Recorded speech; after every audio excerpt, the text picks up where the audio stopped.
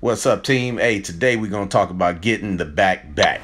And this is for men and women alike. We got to work on that posterior chain. We love to do things we can see in the mirror, but we got to take care of that back. So we're starting with the upper back and as well as the shoulders. Then we're going to start moving to the lower mid back with the deadlifts and the shrugs.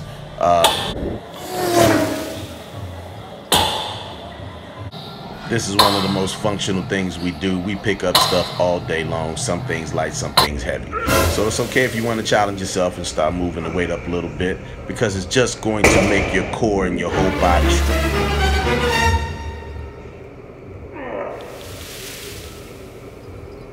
Then you move over into the bent over rows. I love this exercise. You improve your hamstrings, your butt, your back, everything. Then you finish with a triple combo. You do a bent row, you do a deadlift, and then you do a shrug. You do that for a full set of 10 or until you completely burn out.